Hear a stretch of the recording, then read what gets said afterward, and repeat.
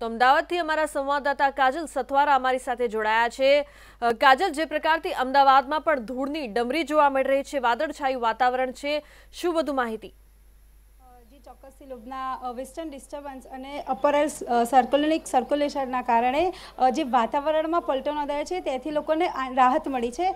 જે ગરમીનો પ્રકોપ હતો તેમાં આંશિક રાહત મળી છે। લોકોને જે ગરમીનો અહેસાસ થતો હતો અને છેલ્લા 2 દિવસમાં જે વાતાવરણમાં અચાનક પલટો નોંધાયો છે, જે હવામાન દ્વારા આગાહી કરવામાં આવી હતી કે 15 થી 17 એપ્રિલના રોજ જે ડિગ્રી તાપમાન હોય છે એનાથી 2 થી 3 ડિગ્રી તાપમાન ઓછું થઈ અને વાતાવરણમાં જે આંશિક રાહત મળશે, પરંતુ એનો એક ગેરફાયદો છે કે જેના લીધે જે ધૂળની ડમરી ઉડી હતી, ગઈકાલ સાંજ બાદ જે અમદાવાદનું વાતાવરણ હતું તે ધૂળની ડમરીઓથી ભર્યું હતું, જેના લીધે વિઝિબિલિટી તો ઓછી થઈ હતી, સાથે સાથે જે 2 વ્હીલર ચલાવતા હતા તે લોકોને પણ ઘણી તકલીફ પડી હતી।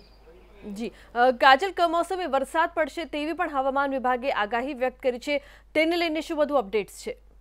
ચોક્કસથી લોબના જામનગર છે કે દ્વારકા છે, જૂનાગઢ છે, ત્યાં વરસાદ પડવાની આગાહી તો નોંધી હતી, જ્યારે હવામાન દ્વારા એવું પણ કહેવામાં આવ્યું હતું કે જે દરિયો છે તે માછીમારો ખેડે નહીં, કારણ કે વેસ્ટર્ન ડિસ્ટર્બન્સના કારણે વરસાદની આગાહી છે। અમદાવાદ સહિત ગુજરાતના બીજા એવા ઘણા શહેરો છે જે હવામાન દ્વારા આગાહી હતી કે વરસાદ પડશે ત્યાં। જી કાજલ, આ વેસ્ટર્ન ડિસ્ટર્બન્સની જે અસર છે તે હજુ કેટલા દિવસ રહેશે?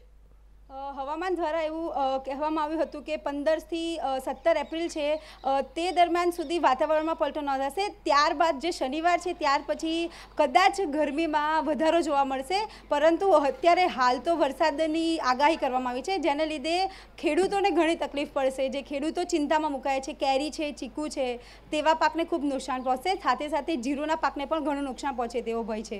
જી કાજલ, ધન્યવાદ।